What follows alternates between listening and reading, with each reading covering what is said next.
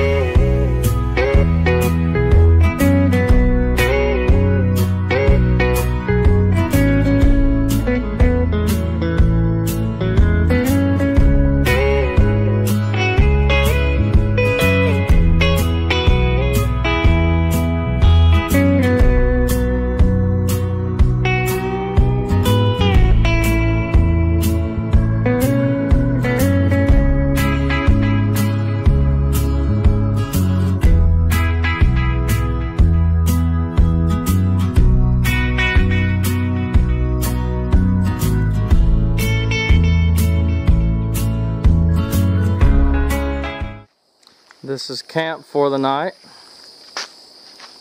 Took the walking trail in. I'll come check out this old cabin. These huge trees.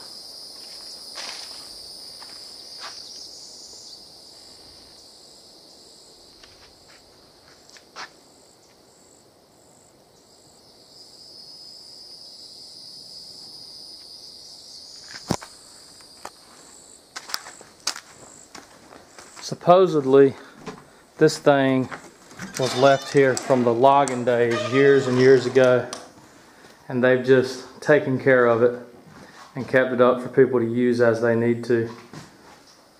See the old windows, old wood floors, wooden rafters. It's a good place to get out of the rain if nothing else, but it's a neat old cabin. Got the table, got a door on this side, and then another room here.